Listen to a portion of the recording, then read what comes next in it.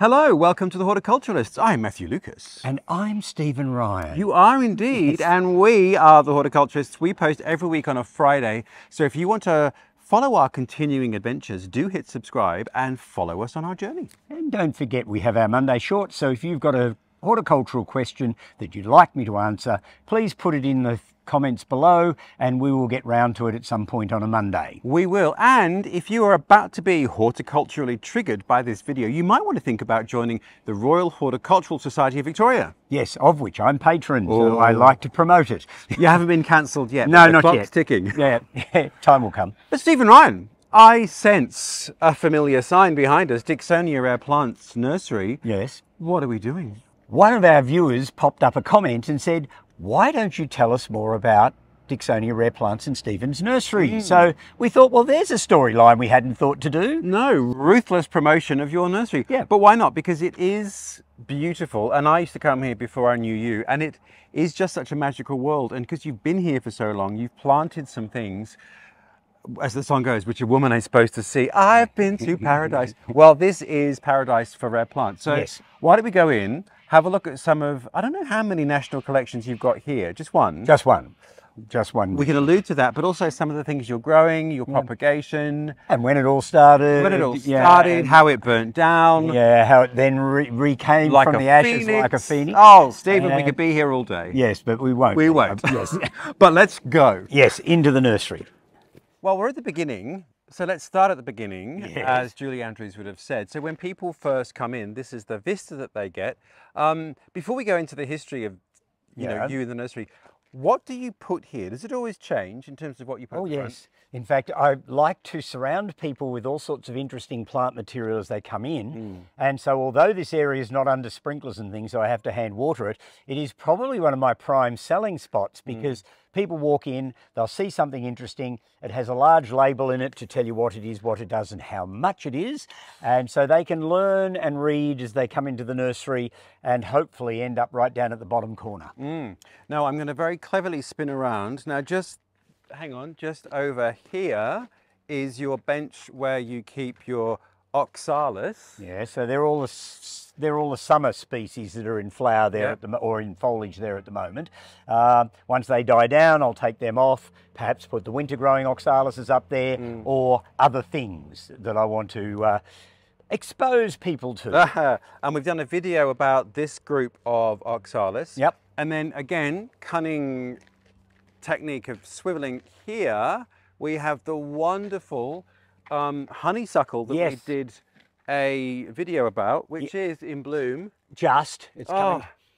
It's coming towards the end. And the fragrance, and that is? Lonicera hildebrandiana, the giant Burmese honeysuckle. Oh, stunning. So we've covered that before, we've done the entrance. So let's spin around again so that people can see deep into the nursery. Yes. So what was this site when you arrived and when did you get here? All right. Well, the site was a pile of blackberries, old sheds that had fallen down, the roofs were on the ground, rubbish bottles, God knows what else, because it's right behind the Mount Macedon General Store. So they would have had sheds where they sold bags of briquettes and wood and all sorts of other stuff, possibly even stock food and God knows what else way back. And so this site became available. A friend of mine owned the property at the time and said, well, would you like to use this site when I left the old family nursery? And that was in 1980. So you were a precocious child starting a business. I was but a pup when I came down here. Let's talk ruthless capitalism. So how much money did you have to start this, if you don't mind me asking? Because it's quite an enterprise. Nothing. So how did you do it? Yeah, well, it was partially off the largesse of the owner of the site because for many years he gave me a complete and utter peppercorn rent. I think I was paying something like a couple of dollars a week. So that gave me the opportunity to start off. I only opened on weekends initially, and that meant I worked in other people's gardens the rest of the week. So I worked 7 days a week, but those gardens then supported me, and anything the nursery made got ploughed straight back into the nursery again. And so the only other thing I came into the nursery with was a reasonable amount of stock that I bought with me from our old family nursery, much of which got burnt in the Aeshynanthus bushfires 3 years later. So let's go. So 1983 was a cataclysmic year here, well, in Victoria, but particularly on Mount Macedon. I think, is it the worst fire that's gone through this district in Oh yes, sort of modern since history? probably since the 1930s or earlier, it was certainly the worst fire that had come through here, and it certainly created a glitch in my business plan. Fortunately, there was one of our government instrumentalities, which was at the time called the State Electricity Commission, who actually took responsibility for starting the fire. So I was able to make a claim against the SEC, as we called it, for losses and damages in the fire. So that actually gave me some capital to get started again. But it was not particularly good to have started a nursery, and of course things you do in nurseries take years to come to fruition sometimes. So I was just building the business up, and then the SEC admitted that I had about a 98% loss. So there you go, these things happen. There are a few things that you had planted that survived, so we'll go and have a look at those. There are one or two, but there weren't many. And so I basically had to start off again. The only things that still were here were things like the driveways and the rock gardens, really, apart from a few shrubs that survived. Well, talking of the driveway, once again, I'm going to be very clever and spin round, baby, right round, right round. Yes. And what you can see behind us is the entry to your nursery, and just there is the trading post that you've mentioned. Yes. Now, we've often filmed in the drive, and in fact, viewers, we are making a 12-month drive cycle, as it were. Yes, not exactly. Very Wagnerian, to show the drive in the whole in all the seasons, because it's a small space and it's constantly evolving. Yep. But I think the other thing about this site is that you have guerrilla planted. I mean, we're surrounded. There's a church there. There's a restaurant cafe here, but there's large trees all around the periphery, Stephen. Who did that? Me. I mean, there isn't anything growing here that I can remember that predates the nursery. So everything here, it might have just managed to survive the Ash Wednesday bushfire, so it may have been planted in 1980 or 81, but virtually everything was planted after the fire. So that's 84 really is when I got underway again, because the first 12 months after the fire, I was cleaning up burnt pots, getting rid of dead plants, rebuilding the infrastructure, the shade houses, the greenhouse, all those different things that you need within a nursery, and getting the watering system in place and all those sorts of things. So it took a little while to get all that infrastructure in place, and then I started major planting. And the only good thing about that is that I can now say to people that tree was planted in 1985, and I can do it with conviction because I know when things went in. Well, talking of which, is this that rare Chinese maple that we've covered before? Yes, we saw that down in the Botanic Gardens in Melbourne. Acer pentaphyllum, the five-finger maple from China, of which there's supposed to only be about 500 of them in the wild. And then over here, an Arbutus, I think. Yes, Arbutus andrachnoides, which is one of the hybrid strawberry trees. And there's a Nothofagus, the southern beeches growing there as well. So quite a range of trees. And of course, there's a number of dogwoods planted around the place as well, because that's what I hold the national collection of. Well, hang 10 on that, because we'll go deeper in, and we also need to meet the nursery guardian. Yes. The cat. Yes. The cat. Okay. All right, we'll meet Mildred. Mildred. Yes. All right, let's continue the journey in, and we'll go and find Mildred in a second. Yes. But so what I'm curious about then is, what was your ethos when you started? So you said you came here with material from the family nursery. Yes. That was much more of a traditional plant nursery. Yeah, we grew rhododendrons, camellias, conifers. It was wholesale and retail. So we grew things in quantity. But I was able to bring quite a lot of young rhododendrons, and I selected mainly the more obscure ones. So of course you did. That helped me to sort of start the rare planty thing going. And I've always collected. So even when I was a kid at the family nursery, I was collecting rare plants, and my father would look at them and go, "What are you going to do with that?" In fact, he tended to call them Stephen's weeds because he could never really see the commercial benefit of it. And even when I started here, Dad would walk in and he'd say, "Why haven't you got some potted colour? That always sells well." So which is true. So your father was much more a retailer. Oh, yes, yes. And I'm just this idiot who has a whole pile of rare plants. A collector. Yes, a collector who should be independently wealthy so that I actually can just keep collecting without worrying about having to actually sell it. But there you go. Can't do that. So I moved in here. I started collecting straight away because I realised I had to do something different. The general garden centres and nurseries that were out there, and even at that stage, some of the big barns and other things were starting to have some impact on the trade. We're going to spin around. And I felt that the only way I could be seen as completely different, apart from the fact that I'm that you are unique, different. yes, is to have plants that were quite different. Now, what I collected had to be something that wasn't regularly available commercially.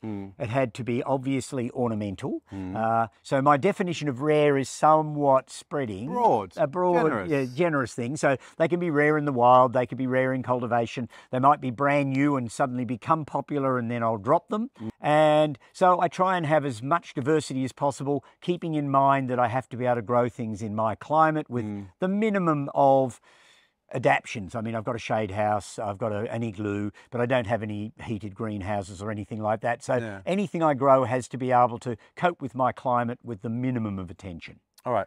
Well, we're at the office, which we spin around. Yes. There it is. Yes, most people can't find it because it's sort of in amongst the foliage of everything. Now, we've done a few stories here because the vine growing over the entrance is the silver vein creeper from China, Parthenocissus henryana. Now, we did a video about unusual creepers and we chose this one because it is one of the few that likes shade and colours better in the shade. Yes, in fact, its autumn colour is much better in the shade because the white veins through the leaves disappear if you plant it in the sun. And the white veins stay there when the leaves turn red. So you can imagine it's quite a spectacular sight. And also growing up through here, which you can't really see at the moment, but is the Chilean bellflower. Yes, there's some Lapageria growing there. There's also a white wisteria that's worked its way up through the Arbutus. I can just see that. Yeah, so yes, I don't like to waste space. No. All right, well, let's not waste space and go into your office. And I just want to show everyone your library because I love a library. Oh, yes, so do I. Come on.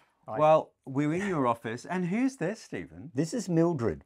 And Mildred was named before I really checked. So Mildred's a boy cat and it moved in here as a stray. So it's a purebred British short hair and it's got different pronouns than it should have. It's a very modern pussycat. Yeah, it's a very modern pussycat and everybody loves it. And Mildred has a fan club. So there's people that come to visit the cat, which is not quite what's meant to happen. And now Mildred wants to get down. Well, Mildred can get down. Yes, all right. Because the subject matter here is your library. Yeah. Now, how important is a library, this library, to you? How often do you consult these books? All right. Well, less than I used to. Because you know everything. Well, it's not so much that, it's just that you've got all of that electronic stuff in front of you as well. Right. So I will often now go to my phone before I go to my library and check out the name of a plant. Admittedly, I know what I can find in each book.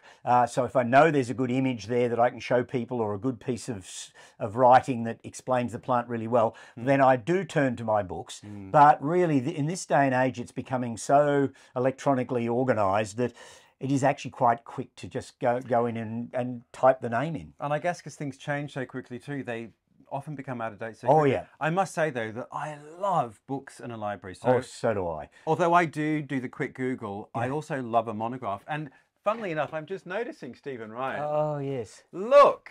Yes. More Exceptional Plants by Stephen Ryan. Yes. Is this still available? No, I've got the last copy. So if anybody wants one, they've got to come and see me and I'll sign it. And if they wish me to, I'll dedicate it. There you go. Well. And you've written 2 books. Yeah. Oh my goodness, look at the author picture. Well, it was written a while ago, so what can I say? You dark-haired Lothario. That was probably quite an old photo even at the time. You know. There you go. Anyway, so there are your books on the library shelf, as there should be, but also many other wonderful things. Well, let's now step outside and look at some of the other things that you've grown. And I want you to show us and show the viewers some of the things that survived the fire. All right, we can do that as well. Now, the other thing in your nursery, Stephen, we have actually filmed in front of this sign before, which says Ornamental Plant Collections, Cornus Dogwood, collection held by Stephen Ryan, Dicksonia Rare Plants. Yes, so I hold the national collection of dogwoods, although I'd be very happy for somebody to have a secondary collection somewhere. And I think at last count I had 44 taxa, so 44 different species, cultivars or hybrids of the genus Cornus. And they're all here? They're all growing on the site here at the nursery, dotted around. They're not all in one little spot. Yeah. But yes, every time I get another dogwood, I try and make a space for it. Sometimes another plant has to move away, unfortunately. Well, I did learn to be ruthless from you. Good. And we've made 2 Cornus videos, which were all shot here largely. So we'll link those. Yes. And I have to say, it is just one of the multitude of passions. Because I'm not a specialist nursery, unless you call collecting rare plants a specialty in one form or another, I'm forever adding to the range, bringing some old plant back into cultivation or finding something that hasn't been in cultivation and bringing it in, and trying to encourage people to plant interesting and different things in their gardens, because gardening in this country particularly has been dumbed down to such an extent that we're actually losing cultivars all the time. Hence being involved with national collections to try and keep some of these plants alive and going. And one of your points has been too that now that it is so difficult to bring plant, well, almost impossible to bring live plant material in and hard to bring seeds in, what we've got is what we've got, and as it gets lost and diminishes, we have no chance to replenish. Yeah, exactly. So national collections are really important for that reason. So I have corners here. I hold 3 collections in the garden at home. What are they? Acanthus, Osmanthus, and Sambucus. So the elderflowers, the bear's breeches, and the Osmanthus. So they're 3 important genera of garden plants. And so plus with the cornice one up here, I now hold 4 collections, and that's probably enough because it's quite a bit of paperwork to keep on top of and add to as I need to. All right, once again, I'm going to very cleverly and with super technology spin around. Yes. Because behind us, let's get this lovely branch out of the way. Behind us, this beautiful weeping conifer here. Oh yes, the big Sequoiadendron. Oh, it's dying at the tips. Yeah, it's had a problem. I had a water leak, which I think has killed some roots. So I'm hoping it will recuperate. Unfortunately, all my infrastructure is now well over 30 years old, and suddenly I'm getting leaks in pipes and all sorts of stuff. But tell us the story of that tree. All right, well, that tree was bought as a little tiny thing about only a foot tall. Not long after it was imported into the country by Dicksonia Rare Plants in the Dandenongs. And I'd seen it in gardens in Oregon, and I saw the champion tree which grows in Bodnant Gardens in Wales that I think last time it was measured was 108 feet tall. And I desperately wanted a weeping Sequoiadendron. So that was planted just after the fires, and it is now quite a towering plant. But interestingly, the plant in front of it is a Cryptomeria, one of the Japanese cedars, and it got singed, but it didn't get badly burnt, so it actually reshot again. And I love the plant. It's called Cryptomeria japonica Globosa Nana, and Globosa, of course, means globe-like, so rounded, and Nana means dwarf. And although that plant is about 4 meters tall by about 5 meters or 6 meters wide, it is comparatively old because it does date back to about 1980 when I first started the nursery here. And I guess it's dwarf compared to the normal form. So it's all comparative. And that came back, as did the contorted filbert, which is just next to it. Well, let's go and have a closer look at that. All right, good. Well, we've covered the contorted filbert before because we did a film about contorted and divaricated plants. Yes. Honestly, there'll be too many things for me to link, so I'll put them all in the copy below. I'll just put a list of all the films that we're referencing. Now, this was another fire survivor. Yes, this plant actually was given to me by my mother for my 18th birthday, so you can see I was quite a passionate plantsman even way back then. And unfortunately, it's not on its own roots, it's grafted, so I've spent the rest of my life not cursing my mother, but, you know, going, oh, not again, I've got to get in there and pull those suckers off. But it got burnt down quite low by the fires, but there was enough wood above the graft for the contorted form of it to come back again. So that's all regrowth since the 1983 fires, and it must be 4.5 meters, 5 meters tall now, and quite a broad spreading plant. And of course, in high winter, when it's completely naked of leaves, you've got these wonderful twisty curly branches and these golden catkins that hang down. It's just beautiful. And if you go and watch the film we made, we did film it in winter with the catkins, although the possums had just decided to eat them all the day before we filmed. So I think there's one catkin. Yeah, we didn't do too well on that. But and anyway. Of course, it just so happens that we have some very beautiful specimens of cornice for sale, right next to it. Yes, so yes, I not only collect, but I do sell. So there you go. The wheels of commerce must turn. Now, there was something we just walked past which caught both our eye. Well, it didn't catch your eye because you grew it. Yeah, I knew it was there. Let's go and have another look at that. And it'll just give you an idea of some of the rarities I have. Yes. All right, what you got? All right. This wee plant here is something that's very rarely available in Australia, and I managed to get a batch of seed recently. and it's a thing called Decaisnea fargesii, and one of its common names is dead man's fingers. Charming. Yes, it's lovely, isn't it? It's a remarkable plant related to the chocolate vine and that group of plants that comes from China. It has blue new growth when the leaves come out in the spring, so it's a bluey mauve. The flowers are pale lemon and hang down in sort of a bell-like form. And when the flowers finish, it gets sort of grey-blue, broad bean-like pods, and hence the name dead man's fingers. So it's from China. What sort of conditions does it like? Well, it's not going to grow well in Melbourne, I have to say. Oh, isn't it? Oh, because I was just thinking. Yeah, well, it could be something to be lovely to have because it grows as a comparatively narrow little upright tree with not many branches, so it doesn't take up a lot of space. But it grows really well in Ireland. That might give you a bit of a hint. So cool and damp. Cool, moist, that seems to be the go. It doesn't need to be wet, but it doesn't like to dry out, and it certainly doesn't like a howling hot summer wind blowing through it. Which we get here. We did a collaborative video with Rachel at Gardening Duenza, and she laughed at the hot wind. Like, what's that? Yes, exactly. No hot winds in Ireland. Yeah. Is it an understory tree? Does it like a bit of shade, or is it? It likes a reasonably open aspect, but somewhere where it's got shade from the afternoon. So you'd want to have a background of larger trees and shrubs to shade, or a wall or something like that to shade it from the heat of the I'm just afternoon. thinking how I can grow it in a pot. And by the way, the bean pods have edible flesh inside. So you can eat the dead man's fingers. Oh, okay. Now, so here's a bigger question then. How did you hear about this plant? Well, I actually met the plant first when I was in Europe. So I saw it in gardens in Ireland, I've seen it in gardens in England, and one of the rare plant nurseries here bought seed in at some point or another. It might have been Arnold Teese many years ago. So there are a few of them lurking around in some of the cooler gardens in the hill station areas. So we now have seed available that's locally collected, and so we can in fact just keep it going. But I mean, its climatic requirements are such that I'm not going to sell hundreds of this because we just don't have the climatic areas in which people can grow something like this. But isn't it fun that it's here?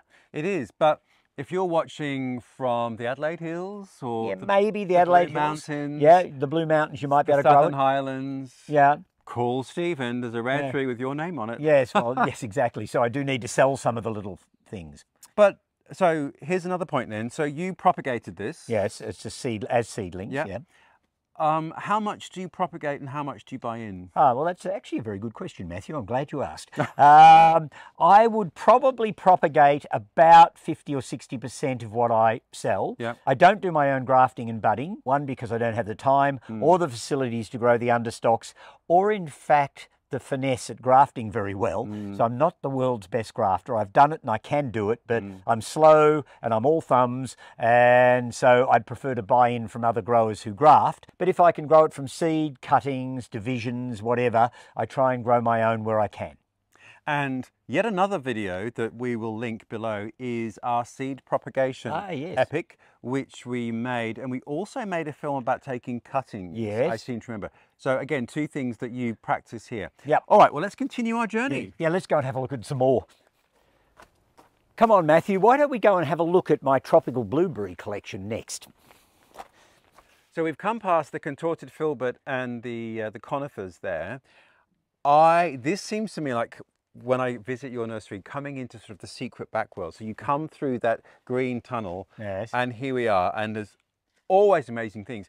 But I think all the way hanging along underneath this shade house is your collection of tropical blueberries. So this isn't one, but we'll get to this. So how did this interest start? And again, I'm curious because firstly, how did you hear about that whole genus? All right, well, it's not a whole genus, it's actually a subgroup of genera in the Araucaria family. So it's part of the same family that rhododendrons and azaleas and things belong in. And of course the commercial blueberry is in the family as well.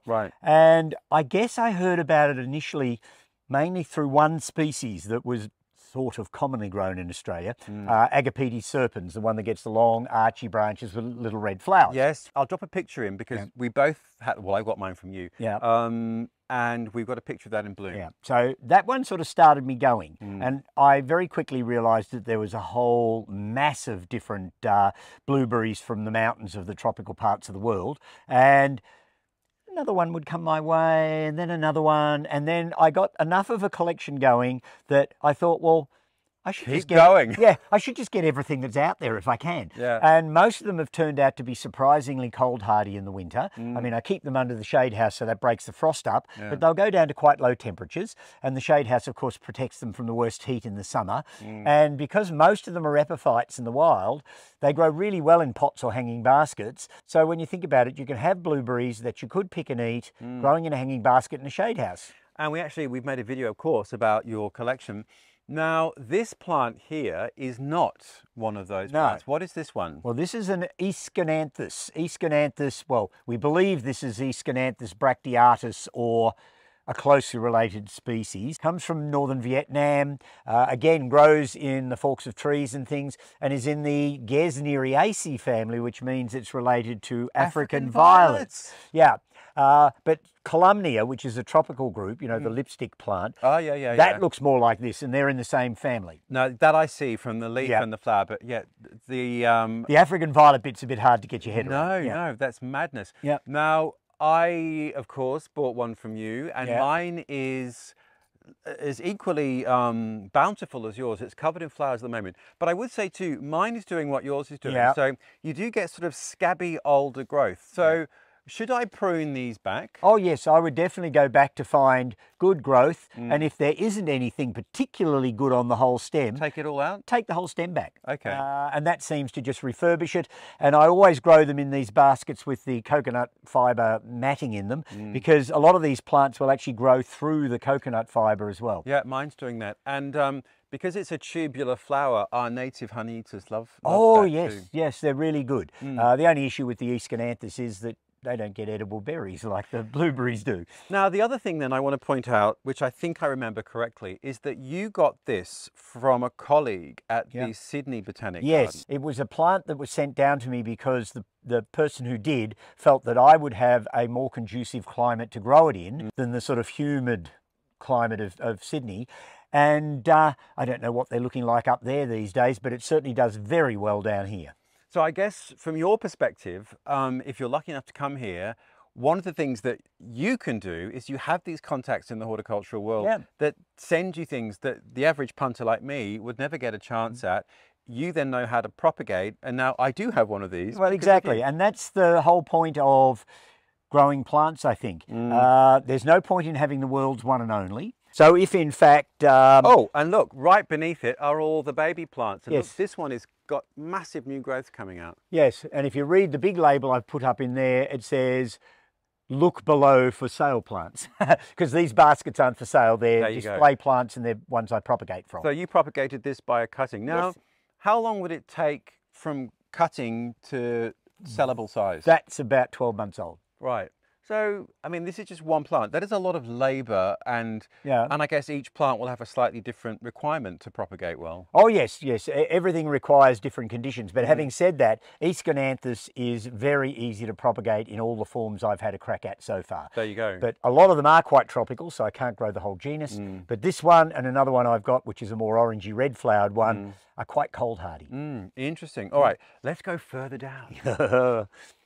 All right, what else have we found? All right, well, another thing that I'm very fond of and tend to collect a little bit, and I hope my customers will as well, are the Araucarias. Now, they're a group of conifers, Southern Hemisphere. We did do a video on the New Caledonian ones that are in the Melbourne Botanic Gardens. And this, in fact, is one of them. This is Araucaria montana, the summit Araucaria from New Caledonia. And like most of the flora of that part of the world, it is quite endangered in the wild. It only comes from a few summits of the higher peaks in New Caledonia and is very rarely available here in Australia. And so it fits my range well. Now, it is a high altitude plant then. Well, high-ish when it comes to New Caledonia. Well, I guess. In terms then of Melbourne or southern Australian conditions, is it only going to be a mountain tree like no. Can it grow down well in Melbourne Botanic Gardens? So, of course, we saw it there. Yeah, so yes, no, it has quite a range of adaptability. There's some good specimens of it at the Geelong Botanic Gardens, which is quite close to the coast. Yeah. You can actually see the ocean from the botanic gardens. So yeah, so it will grow in a wide range of conditions, but it doesn't like really, really, really cold weather. So it's not going to grow outdoors in northern parts of the United States, or I doubt you'd grow it anywhere in England except maybe right down south in Cornwall. You might get away with them. But yes, they're not particularly cold hardy, but they'll cope with heat. They'll certainly cope with humidity. You grow them beautifully in Florida, I should imagine. I was going to say, yeah, so it can take the tropical end of the spectrum, Yes, but perhaps could also grow in Ireland. So maybe Rachel Garding-Duenza. Yes, she could have a go at it perhaps. And the other thing about them that people sort of forget, although they grow to a large tree, they make fabulous indoor plants until they get too big. And so you could have it in a big pot as a house plant. And a rare and exotic Christmas tree too. Yes, well, exactly. Yes, you could decorate it every Christmas. So All there right, you go. let's go further down. All right, let's see what else we can find. Well, we haven't got very far, Stephen. Yeah, no, we only moved about 10 feet down the shade house, I think, and suddenly another plant of some, I think, botanical interest as well as for its rarity and other things, and it's another New Caledonian. So you have a lot of Chilean plants and New Caledonian plants. And I do find some of the New Caledonian stuff, apart from their conifers, just that little bit too tropical. I tried this one in the garden at home and the frost took it out, but here in the shade house it works quite well. And it used to be in a genus called Carpolepis, and it's now a Metrosideros, so Metrosideros laurifolia, and it gets big clusters of yellow stameny flowers, rather like a eucalypt would get. Or for those who know Pohutakawa, or the New Zealand Christmas bush, its flowers are like that except in yellow. Wow. So beautiful shrub, wonderful glossy leaves, and grows to about 15 feet, 20 feet at max. So it's a large shrub. That's really big. And did you propagate this one? Yes, that one was a cutting I struck from the one that I've lost in the garden at home. So there you go. Is this the only one you've got? Oh no, there's 2 or 3 of them in there, so I've got enough to be going on with, so I'll strip some cuttings off them. Well, let's talk about numbers then. So something like this, which is, you know, fairly niche, an esoteric plant that might have very particular growing conditions which aren't common. Yeah. How many would you produce? Look, most things in the nursery, if I produce a crop of 10 or more, that's a big crop. So it's more about having diversity than having large quantities, which of course in this modern day and age where economies of scale are seen as really important parts of running any business, all I can say is that my accountant sees me as quaint. Well, but the great thing is that you know that if you get something from you that there might just be 10 available. Yeah, exactly. And you're certainly not going to see them growing in all your neighbours' gardens down the road. So you've got something not unique, but you've got something that's at least a bit individual in your own garden. All right, let's try and get further down. Oh, gawks, let's go.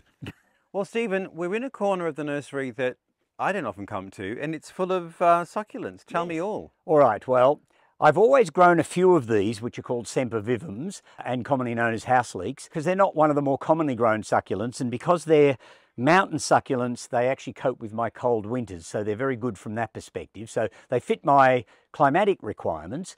And when we went through the millennial drought, it dawned on me that I could actually collect Sempervivums and have a good collection of them.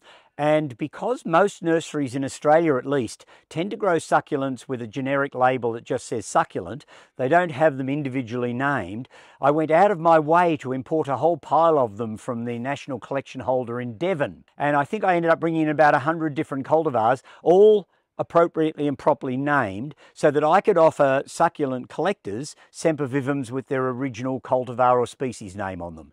And although I've sort of gone off the boil a wee bit with them, they're still a plant that I grow quite a lot of, and I take pride in the fact that I actually imported a whole pile of varieties correctly named.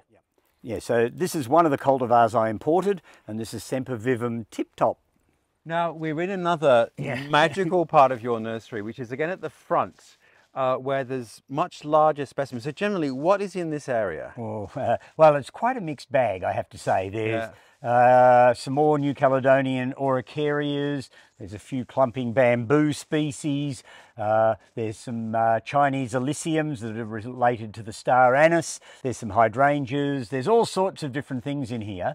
But one of the things I do have in this shade house are in fact some cold hardy palms as well. Now, we have of course made a film about cold hardy palms, and you have some really rare ones. Yes, well this one here is a Parajubaea, Parajubaea sonchus, or sunkha I should say, which comes from northern South America. And it's commonly known as a Bolivian mountain coconut. And it does in fact produce coconut-like fruit, small, but with coconut milk in it and coconut meat in it. Wow. But just in a very small amount, and I don't know how long you have to live before you get the first coconuts, but it is quite a rarity and something that you're not going to find in most nurseries around Australia. So that is an altitude palm in Bolivia. Yeah. So it will cope with quite cold conditions. How cold, I don't know. There's certainly a nice plant growing in the Christchurch Botanic Gardens, but I haven't really seen that many Parajubaeas being grown around to get a sense of what they'll cope with. Certainly it'll grow fine in Melbourne. You know, shouldn't have any problems growing in Melbourne, and it seems to be hardy enough to grow up here without a great deal of fuss or difficulty. Fantastic. I just love poking through here, which, Stephen, can sometimes be quite difficult because because it can get a little chaotic in your nursery, can it not? Look, this isn't a tidy garden centre, and I don't ever expect it to be or try and make it be. This is a chaotic, old-fashioned nursery. And I'm a bit of a chaotic, old-fashioned nurseryman. A tiny reflection of its owner. Yeah, well, exactly. It does reflect my personality in quite a lot. But I think people who are keen plants people don't come into a nursery like mine expecting it to be all regimented and all the climbers over there and the Australian natives over there or whatever. It is a sort of the thrill of the chase. Seek and find sort of thing here. So people will wander in, they'll wander around, they'll pick out something that they like, but they'll miss a whole pile of things, and the next time they'll come in and they'll find a whole range of other plants they didn't know I had. Well, that's what happens to me, and I do love your tags, which are the thing that often draws me in. Yes. Anyway, let's get out of this and back into the sun. All right, let's. All right. Well, we've come to an end, and of course, I am not leaving empty-handed every time I come to your nursery.